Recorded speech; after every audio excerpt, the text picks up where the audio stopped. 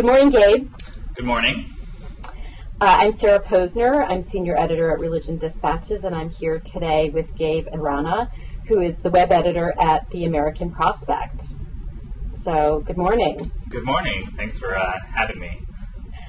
It's my pleasure. So, I think the first order of business is to talk about The American Prospect. Yeah.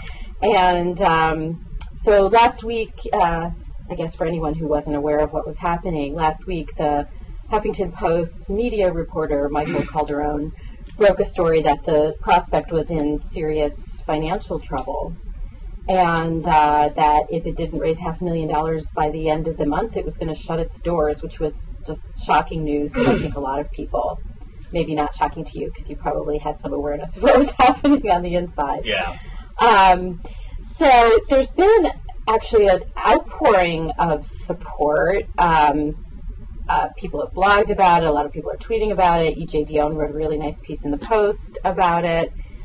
But maybe you can give us a little background on what's happening here, because I think that even for someone like me who has written a lot for the Prospect, and actually the Prospect did a lot for my career, I was unaware that I think that everyone's aware that a lot of media institutions are facing hard times financially, but I was unaware that it was that dire at the Prospect. So I think that there are two aspects of this.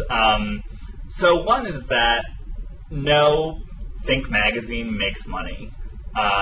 So if you look at The Nation, if you look at The New Republic, if you look at the Weekly Standard, all of these publications lose money. Unless you're someplace that publishes, and I won't name names, but pictures of Beyonce's purse, or is following the latest celebrity gossip, in your audience, that automatically limits your audience. And so progressive publications, think publications more generally, don't tend to make money. The ones you're saying even on the conservative side, they don't make money. The Weekly Standard was one that you named, but somebody is funding it nonetheless, even though it's not a moneymaker. Yeah, so Rupert Murdoch was backstopping the Weekly Standard, and then it's recently been taken over by another angel donor. And so there are a few things about magazines, think magazines, that, like the Prospect, that do survive. One, they tend to have one big angel donor that steps in and saves the day whenever the publication is in financial trouble. They tend to have really active funding boards whose job is primarily to go out and raise money for these publications. And so with the Prospect in particular, I think a few things went on. In the most immediate sense, we had funding commitments that at the last minute fell through, leaving us with an immediate need for $500,000 by the end of May, and then another $700,000 commitment for the fiscal year going forward. For some strange reason, our fiscal year starts the 1st of June, so so that's the immediate problem. But the Prospect has also never had an angel donor in the way that the New Republic just got Chris Hughes, the co-founder of Facebook, to come in and be the financial backstop. We have not had an active funding board for a while, and then also with the new editor, Kit Rackless, we reinvested both in the staff as well as in the resources given to the staff. And I noted, that was noticeable and welcome, I think, as a reader. I think that the investment made in, for example, sending reporters on reporting trips that weren't necessarily going to yield a story immediately, but were part of a longer-term reporting project. I think that that's money really well invested. I rember having a conversation with Jim Albuy about that he was going on reporting trips as part of like a sort of a long-term gathering reporting project, as opposed to just going on a quick trip and writing a quick story about it, which I think that I think that yields a kind of story and a kind of reporting that you don't get doing the kind of quick hit reporting. No, absolutely. And you can totally tell the difference between a story that has been reported for months and one in which the person called a few people and then wrote a summary of a quick turnaround summary of what they learned. Right. So recently, Monica Potts, one of our senior writers, went to Kentucky and spent 2 months in the poorest majority white county in the country. And to really gain the sort of insight that her piece is shaping up to give readers, you have to spend time on the ground in these places. Yeah. Not just call, in order to tell stories, you have to get to know people. Right. Well, so was that a change that Kit brought in when he became editor, or was this something that the institution had wanted to make a change towards and brought him in to lead that effort?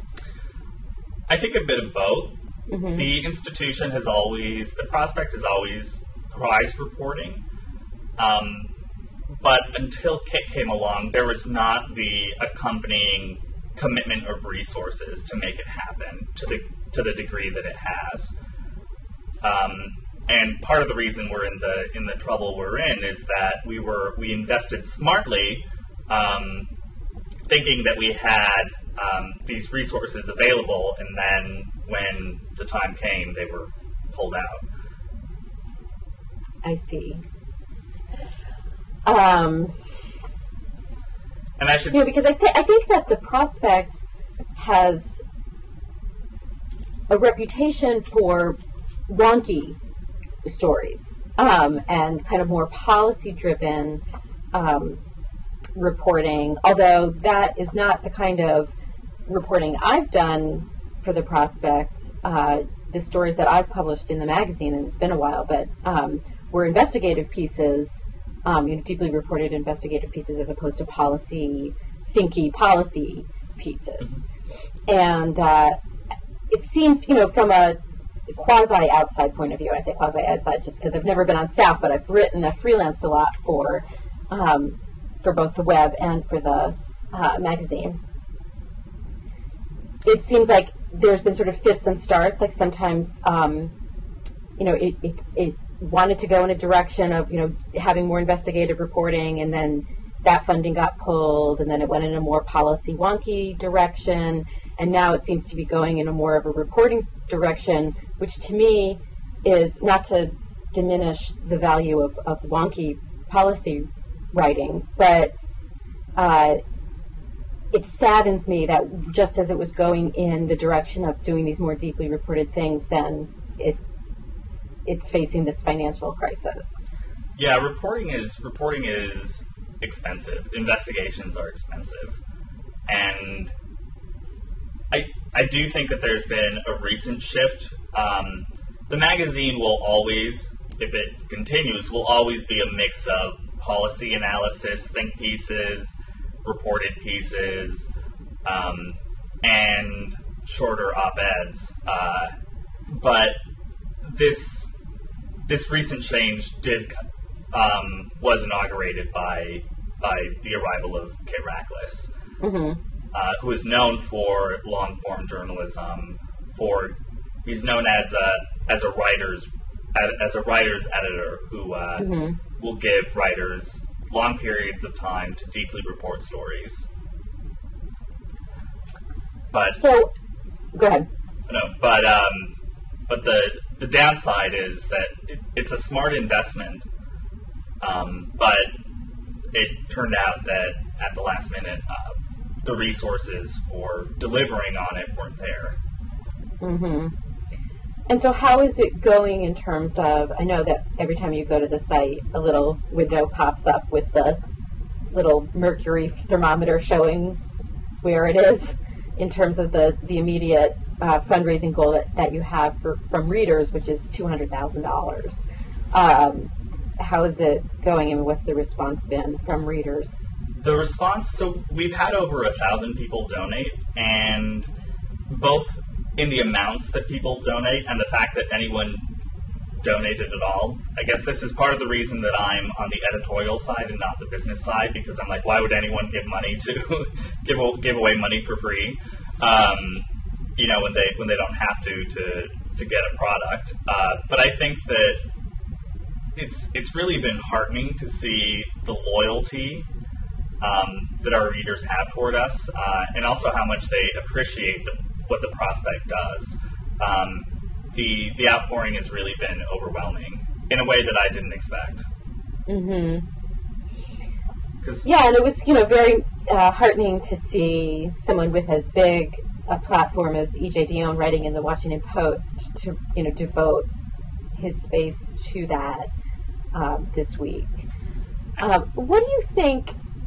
Do you think that this particular financial crisis that the prospect is facing at the moment, do you think it's indicative or symptomatic of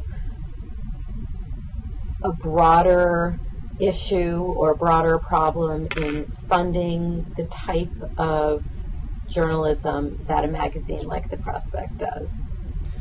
Yes, I think it reflects both the decline of print, which changed the economics of magazines in a way that did not favor the deeply reported, thoughtful think coverage that places like The Prospect do. But it also reflects a failure of the liberal donor class. The individual small donations have been vital to the effort, and I think that we'll probably meet the $500,000 benchmark by the end of May because of them. Mm-hmm. But for the long-term sustainability of a magazine like The Prospect, you need angel donors. And the liberal big donor class doesn't tend to invest long-term in the same way that conservatives do. I agree with you, but I perennially wonder why. Why is that? Is it that do they not get it? I have no idea. I've tried to figure it out and ask myself. I mean, I guess the only way we could find out is by going to them and asking why they're not investing. It's baffling because, especially a place like The Prospect, which has produced so many good young progressive journalists and launched the careers of people like Ezra Klein, like you, like Matt Iglesias, like Ann Friedman. These are the sorts of long-term investments that pay off, that might not have an immediate impact, but that pay off in the long term and contribute to creating a movement. And the liberal donor class doesn't tend to make those long-term investments. Only recently do we have something like the Center for American Progress, whereas we've had the Heritage Foundation for years and years and years. But I look at CAP as more of a think tank than a media venture. And even though it has bloggers that I think it thinks of as reporters, but they're very much geared towards the sort of news cycle-y, rebutting the meme of the day or exposing the lie of the day kind of reporting. And so I think that the investment in something like CAP is a very different kind of investment than an investment in a magazine or even a web magazine, thinking of the possibility that perhaps a reincarnated American Prospect might not have a print version. I don't know if that's in the mix. I guess what I'm saying is that to have a robust progressive media, it has to be not just a media that's geared towards reporting on conservatives and like I said, trying to rebut the meme of the day or the lie of the day. But it needs to also hold Democrats accountable, and it needs to be able to do the deep sort of reporting that you were talking about earlier, which I don't think, I mean, I think that, CAP it's a think tank, and it does what it does, and it produces policy papers, and it produces Think Progress, and it, it has that role, but I don't see it being the same as a media entity. No, you're absolutely right. And I'm thinking aloud, but so places like CAP contribute to the concrete ways that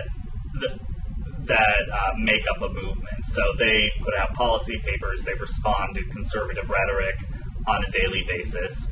Investments in magazines are investments in the intellectual and sort of philosophical tradition,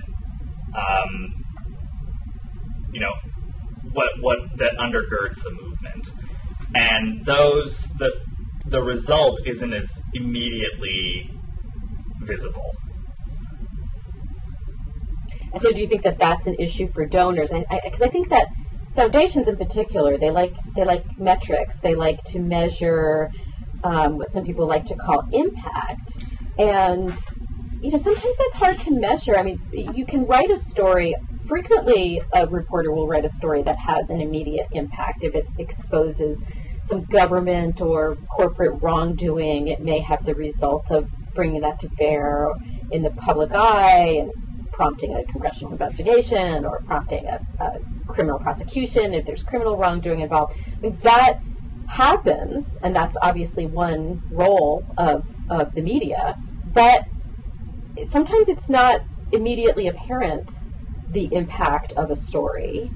And I think that sometimes donors want to see impact, but if it's not immediately apparent, then they get antsy or impatient. Absolutely. And in this sense, conservatives are smarter. If you look at the New Review, which was founded, I think, in the early 50s or late 40s,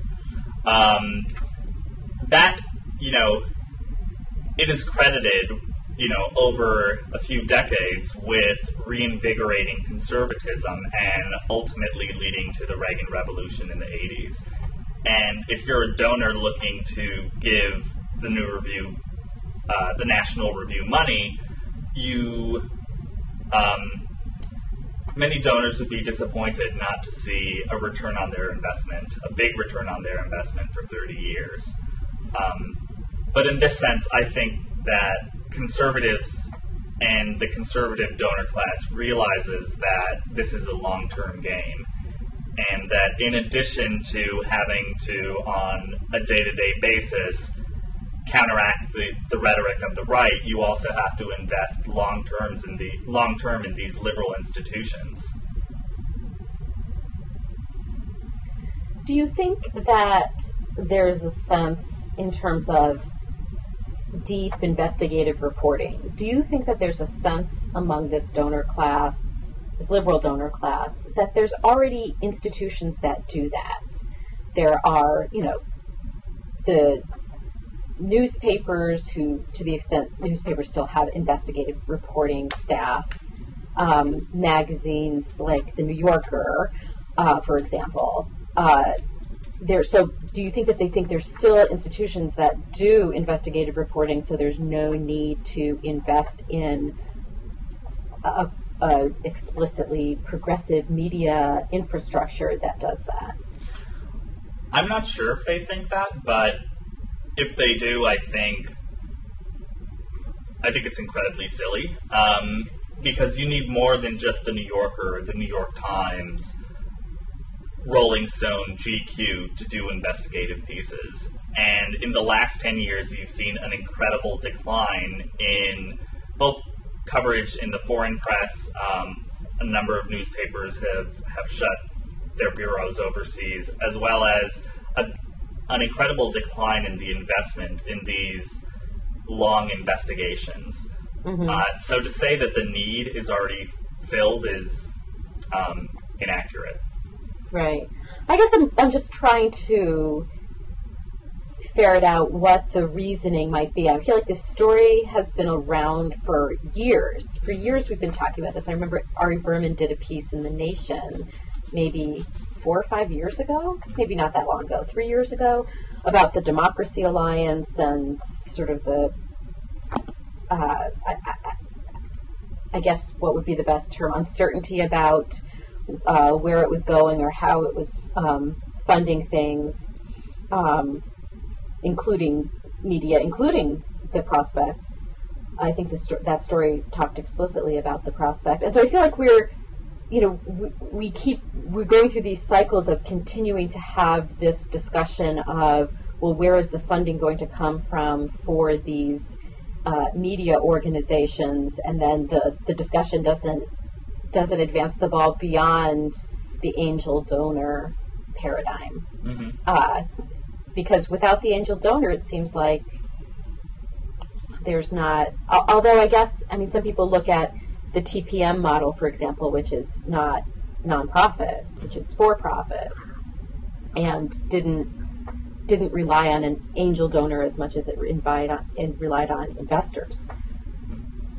But TPM doesn't do the sort of deep investigative reporting that we're talking about. At least I haven't seen their latest 10,000-word piece, which is not to criticize them. I think they just do something different and serve a different purpose than places like The Prospect do. But do you think that's kind of the new model? Do you think that it's changed the landscape of what people expect from a news organization, from a media organization, and that's the wave of the future, and leaving the 5,000 or 10,000 word piece behind? No. And if you look, That's good to hear. Yeah. I wonder about that. I think it's every, romantic journalist's biggest nightmare. And I assume that you're one as I'm one. But I was looking on Slate's website recently, and their most popular piece is, I guess they have a partnership with Longform, which aggregates long-form journalism. And their weekly sort of top hits from Longform is their most read piece. And you see the rise of places dedicated to aggregating long-form content, like Longform, like Long Reads, Byliner. And so there's obviously the demand for it. It's just the funding. The funding model hasn't been figured out. And those places can afford to aggregate this content because then they don't have to pay for it. But paying for it, places that have to pay for it, like The Prospect, that's where the problem is. So you see these long form pieces get a lot of traffic and attention. It's just that for many publications, it's difficult, as our current financial crisis shows. It's difficult to find the funding to do them. But I think the demand to say that the web has shifted, has changed journalism such that the era of the 5,000, 10,000 word piece is over is, again, inaccurate, because if you look even on the web, there is demand for this sort of journalism. Well, I think, a few years ago, there was conventional wisdom that was going around that no one will read anything on the web that's more than 12 or 1,500 words. Just people won't read it on the web if it's longer than that. And I don't know where it came from, but I know, I knew a lot of people who were kind of repeating it. And I have found that that's not true. I have found that at Religion Dispatch, it's deeply reported 4,000 or 5,000 word pieces, which we've published, do get a lot of attention, especially if they're done well, if they're invested with good reporting. People will read it. I think that now people don't really see a difference between, will I read it if it's in a magazine and it's 5,000 words, but I won't read it on the web if it's 5,000 words. I think that is history. But I think also that we do have a culture, a media culture that values the rapid response. And I think you saw that in the ridiculous playing out of who broke the story that Rick Santorum was going to drop out of the presidential primary. Do you remember that? Yeah. There was like a tweet, and then there was this whole dissection of like, how did the tweet, and everybody knew that he was going to drop out, right? I mean, what else was going to happen at this event that was originally billed as a political rally and then was changed to a press conference? And then you see, I mean, and it's funny to watch this happen because you see places not quite asserting it, but saying, like, this might be coming, and then, someone pulls the trigger, and then all of the Washington media establishment goes crazy. I know. It was insane, though.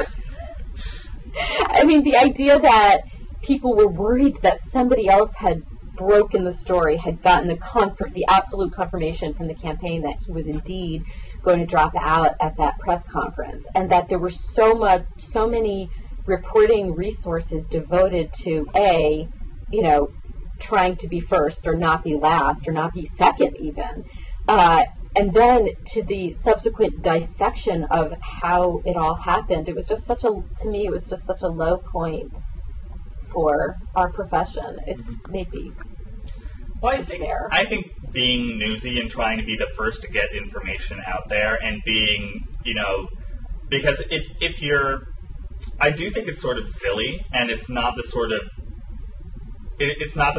journalism that is the reason I decided to be underpaid and now possibly out of a job, to join this profession for. But I do think that, conveying information quickly, and being the primary source of breaking news is a service that places provide. It's just different from the sort of longer, more off the news cycle investigative pieces that I think there's demand for, and that go hand in hand. So the Prospect does both. We don't quite break political news, but we'll do quick analyses. But I think, at least in the way we're set up, we want to have a mix of both deeply reported pieces and quick hits. And I think that's what everyone has now. I mean, everyone has a blog where you might be reacting to something that just happened. And when Santorum did drop out, I wrote a blog post about, the sort of the postmortem on his campaign. But I do think that there is this desire to be first with some insidery piece of information that I think is making people, making reporters obsessed with getting a piece of information that in 10 minutes everybody is going to have. And it just seemed really kind of... Absolutely. Silly. Although I also think that that's a particularly Washington thing. I mean... Absolutely, yeah. The competition to be the most insidery is one of the things I find most insufferable about this place. Just because at a certain point I think it's really superficial. But you see it expressed in the media culture. Definitely. Well, I want to switch gears a little bit. This was a really interesting sort of meta discussion about reporting, and we were talking about whether people read long-form pieces on the web and what pieces get popular and get a lot of traffic.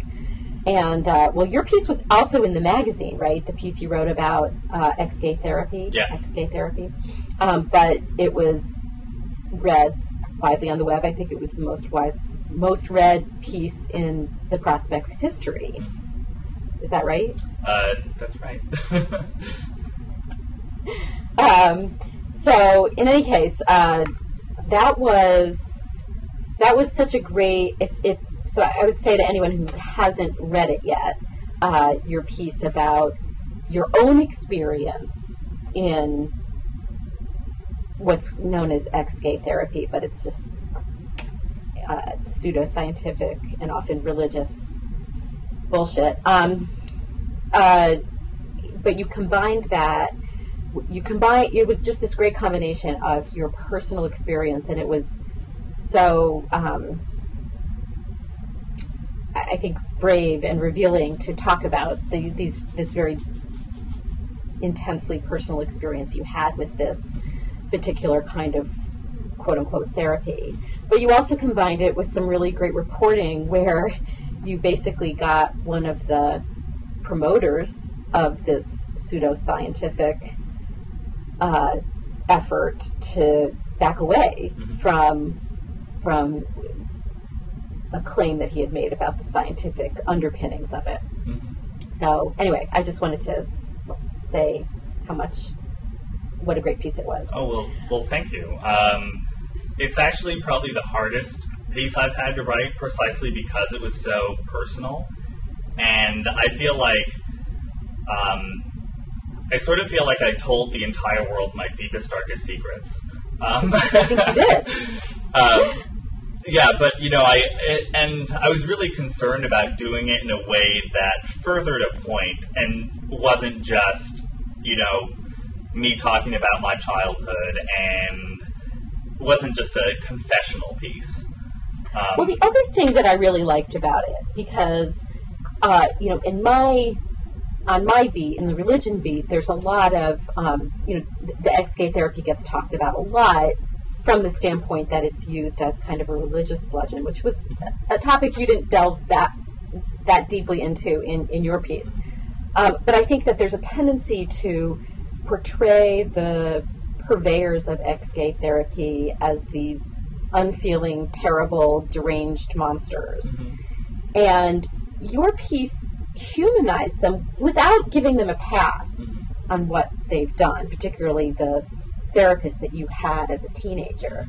But you made him seem like an actual human being, and I think at one point described him as warm and irreverent, I think was the description. And I think that was really valuable, because I do think that there's a tendency to portray them in very black and white terms, and it just gave an insight into how people can get sucked into this sort of thing, that it's not always a religious bludgeon that might cause somebody to be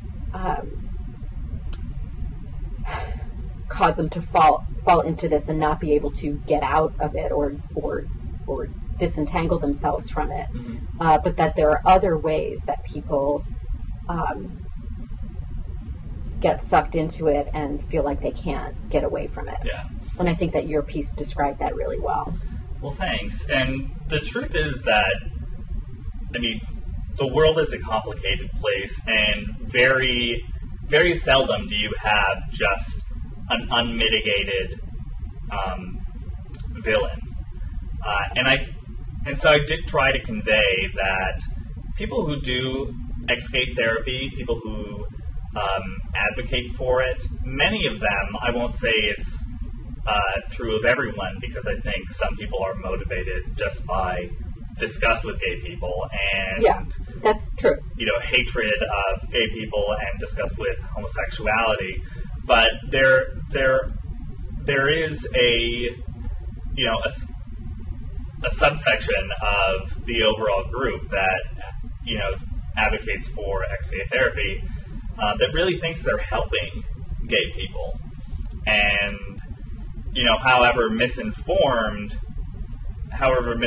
they might be about the causes of homosexuality or the supposed harm that homosexuality does, they are. I think you have to be fair to them, and point out that while they have views that stem from misinformation, they aren't necessarily evil, nasty people. And in a way, I think, as you said, I think that makes it more compelling. Right. Yeah. Well, let's segue from that into how LGBT issues are actually beginning to play a role in the presidential campaign. I think that for a while the conventional wisdom was, oh, well, gay marriage, nobody said that's not going to be an issue. There aren't enough people who are opposed to gay marriage to make it an issue in the presidential campaign and the economy and foreign policy, etc. But then last week we saw the resignation of Rick Grinnell from the Romney campaign, apparently under pressure or at least some kind of duress from anti-gay conservatives. And then yesterday we saw Vice President Joe Biden express his, how did he say, he's comfortable with same-sex marriage. And then this morning the White House kind of scrambling to make sure that he wasn't expressing any White House policy there. He was just talking off the cuff. So let's deal with the Republicans first. Are the Republicans even ready to, I mean, it seems, on the one hand, you have, Ken Mehlman, the former chair of the DNC, has come out and is openly gay. And then you have someone like Rick Grinnell, who's had a successful career in the Bush administration, is admired by a lot of foreign policy, national security conservatives for his skill in that area. Yet, and the Romney campaign was willing to hire him, knowing that he was gay, knowing that he's publicly supported gay marriage, and yet they seemed to recoil or cower in the face of really a handful of religious right leaders publicly excoriating Grinnell, in particular for his position on marriage. Mm-hmm. I mean, when is the Republican, is it the Romney, do you think the Romney campaign is just being wimpy, or do you think the Republican Party is not ready to have a gay person as a major spokesperson for a presidential campaign, even though everybody knows that there are gay Republicans and gay staffers and a gay former chair of the RNC? I mean, I think it's hard to describe Mitt Romney as anything other than a wimp. I mean, at the slightest hint of controversy, or he'll correct himself for the slightest deviation from the conservative, extreme right wing orthodoxy, because at heart we all know that Mitt Romney is not the insane right-wing conservative that he pretends to be. I still think, as my colleague Jamel Bowie has pointed out, that he would govern that way in order to keep his base happy. But, he was governor of Massachusetts. It's very obvious that he is kowtowing to the right wing of the Republican Party, and in the instance of Grinnell, to the religious right wing of the Republican Party. As for the question of whether Republicans are ready to have, and it's like a gay foreign policy advisor. It's not even a gay presidential candidate or, a gay, president of the Republican National Committee. We're talking about an advisor to their presidential candidate. I think the answer is some of them are and some of them aren't.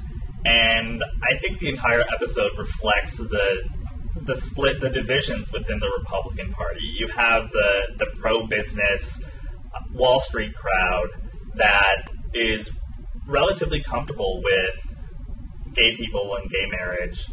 And then you have the conservative, the social conservatives who are not. Yeah, I mean, I think that for the religious right in this particular instance, I think that they used this episode to really continue to put the screws to Romney. They have long complained that they don't think he's a trustworthy messenger, so to speak, of their issues. He's flip-flopped on abortion and same-sex marriage, which he has.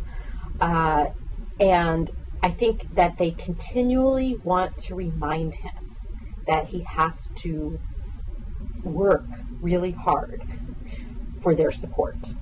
that, they're beginning to come around because he's the last man standing, but they clearly didn't want him all along.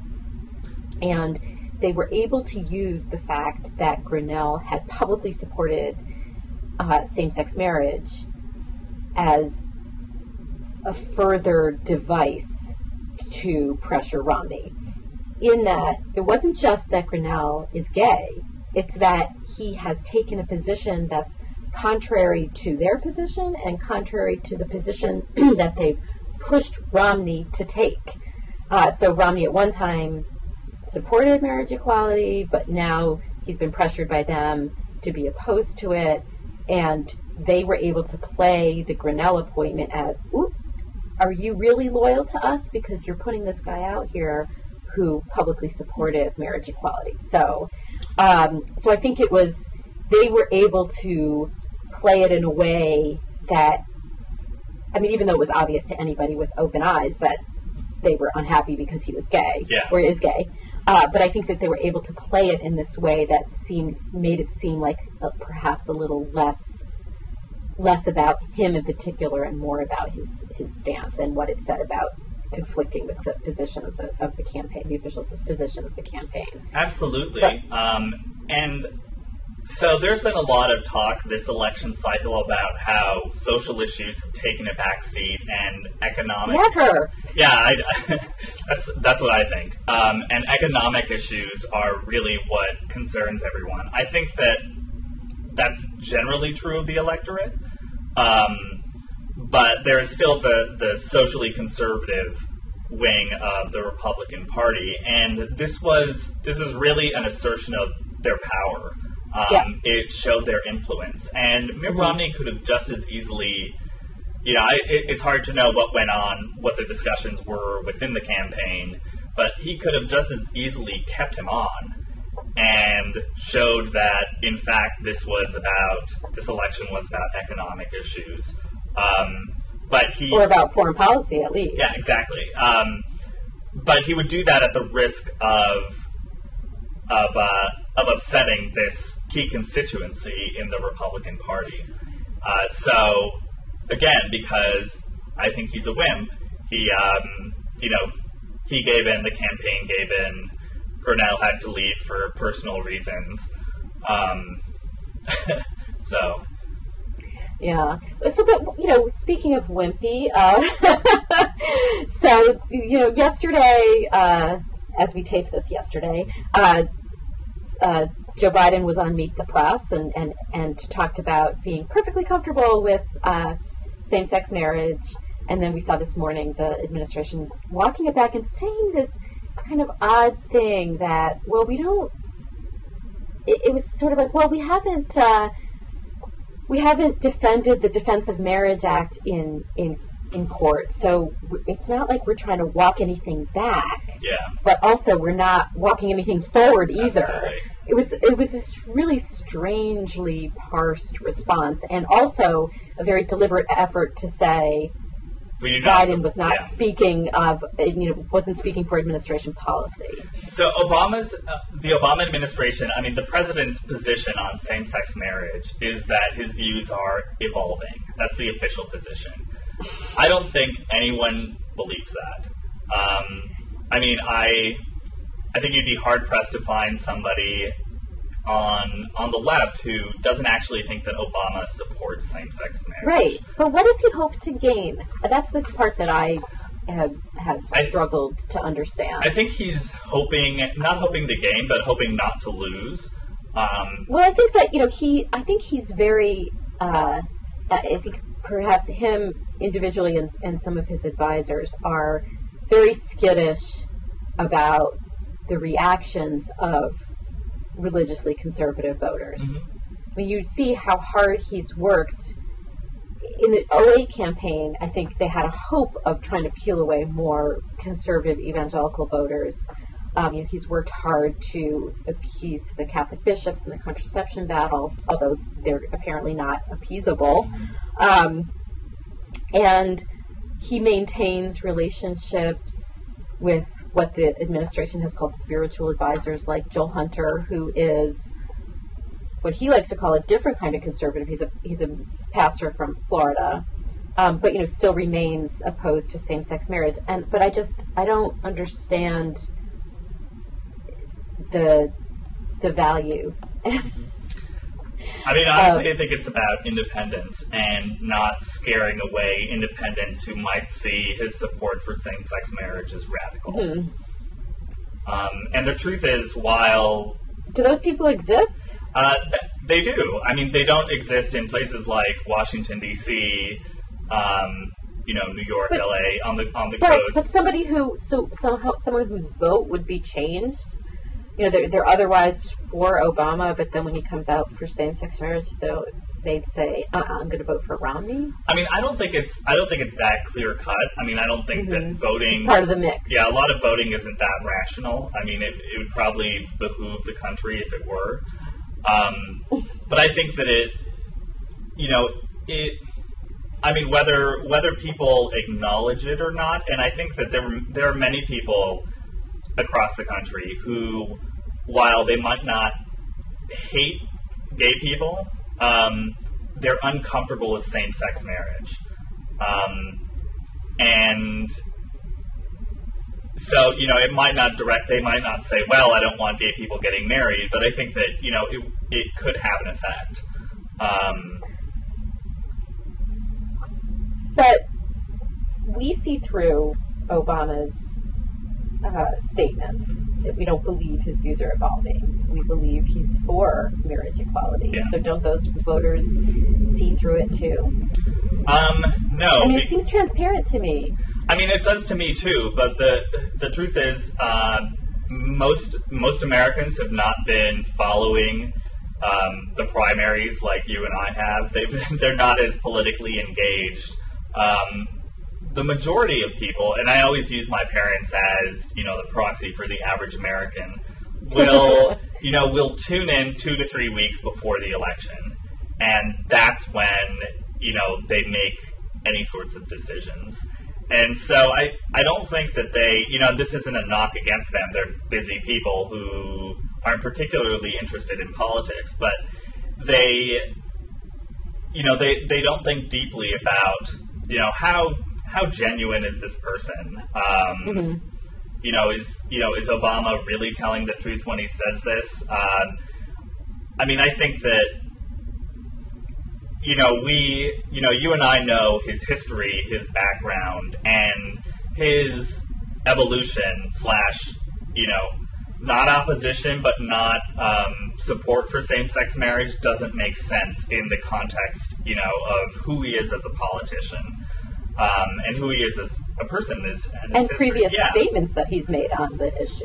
But I don't think that most people examine it that closely. Right, that's true. But at the same time, when you look at the polling data, and I know that this is when campaigns look at this, they're looking at it far more granularly and in states that are up for grabs and so on and so forth. So national data isn't that useful to them. But I mean, just looking at it as a person and not as a campaign strategist, you see the trend, the public opinion trend is very much in the direction of supporting same-sex marriage. And then when you further break it down religiously, the only religious group left that still has a majority opposing it are white evangelicals. So it seems like for Obama, it just, I guess I understand, what you're talking about from a campaign strategy perspective, but it also seems like from a legacy perspective, he's just behind he's not only behind morally, but he's behind the public opinion trend. Yeah, I agree. I think if he gets reelected, he'll come out for same-sex marriage. Well, then it will be very easy to do that. Of course. But, I mean, it would also... I mean, then again, it might not be as useful to us if he comes out for same-sex marriage now. And I'm not saying that this would necessarily happen. If he comes out for same-sex marriage now and then doesn't get reelected. Right. I think... but I mean, that, you'd never be able to tell whether that was the reason. Yeah, you wouldn't. So as cynical as it sounds, I think you have to play the game in order to change the game, which is also why... So a lot of people criticized Obama for going back on his word when it comes to campaign finance, for, cooperating with super PACs, so there are members of the White House administration that are going to do fundraising for his super PAC, and people criticized him for giving into the Citizens United, the post-Citizens United, funding regime. And I made the point, well, what's the point if he opposes it and then has no money and doesn't get reelected?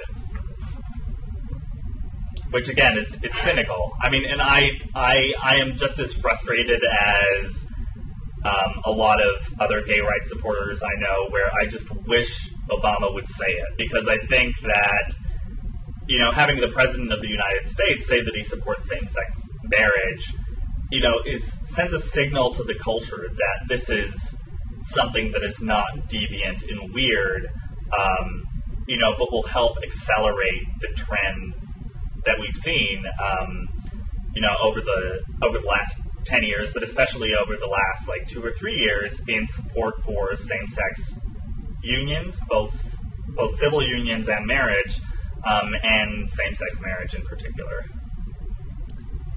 I also feel like by prevaricating on it and putting out the sorts of statements that they did today, it's, even apart from whether coming out for it would be right or wrong, it just sends a very,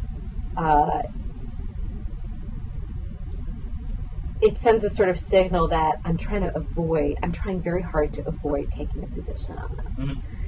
And I think that to voters, that lack of decisiveness could be more off-putting than taking a position. And maybe he thinks he's taking a position that he's still evolving and is for equality and equal rights, but not for marriage. That's where he draws the line because of his religious beliefs or something. But I think it just makes him look like a politician. Yeah.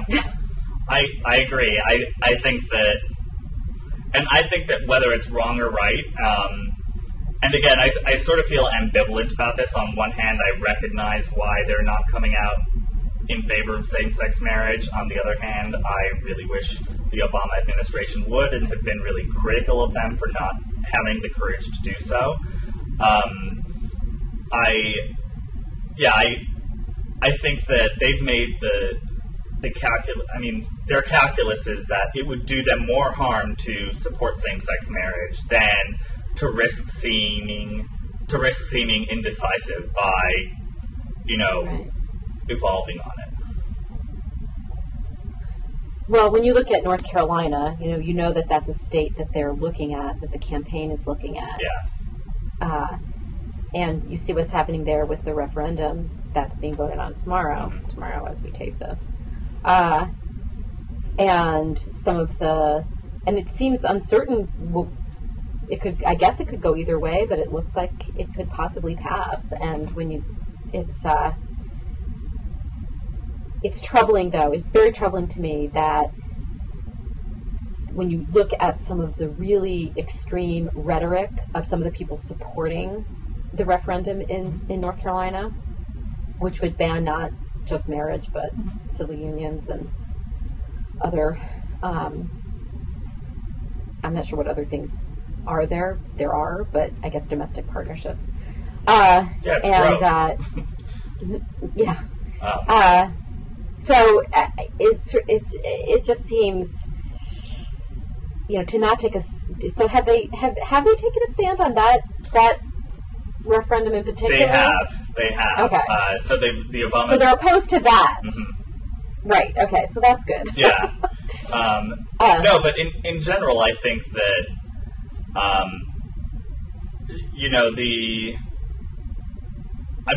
it's like morally cowardly to be indifferent in the face of discrimination against gay people. And I think when it comes to when it comes to marriage equality, while in specific instances, as in North Carolina, the Obama administration is willing to say, I don't support this, they won't sort of make the big moral argument that discrimination against gay people is wrong. Mm-hmm. And, I mean, on a personal level, on a moral level, I mean, I find that abhorrent because I am gay, I know gay people, I care about gay people, and I see the sort of effect that, this discrimination, whether it's, and people might not see, same-sex marriage as discrimination, but, as overt discrimination.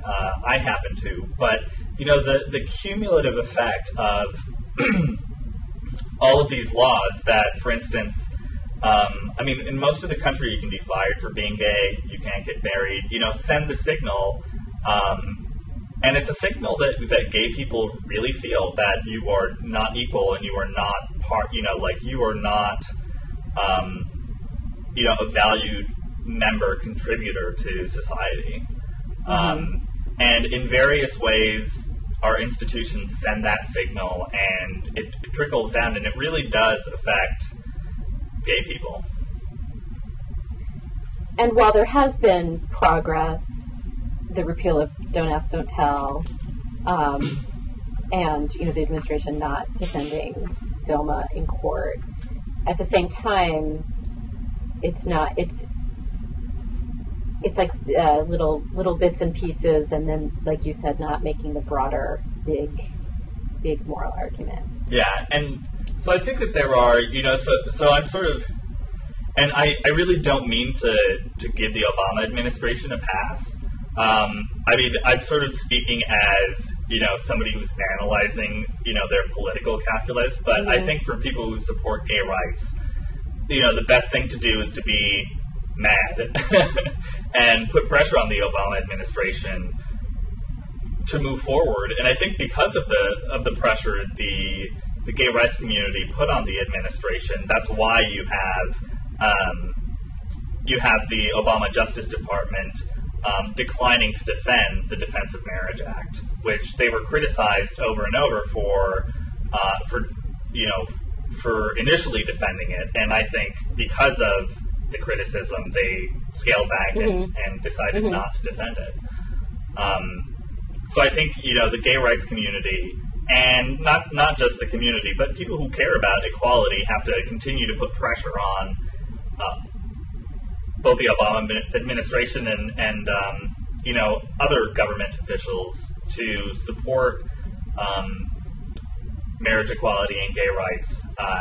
But, from, the cynical, political standpoint, I can see the reasoning behind what they're doing. Mm-hmm. Well, listen, thanks a lot for talking today. Oh, thanks for having me. It was a good discussion. Thanks. Bye.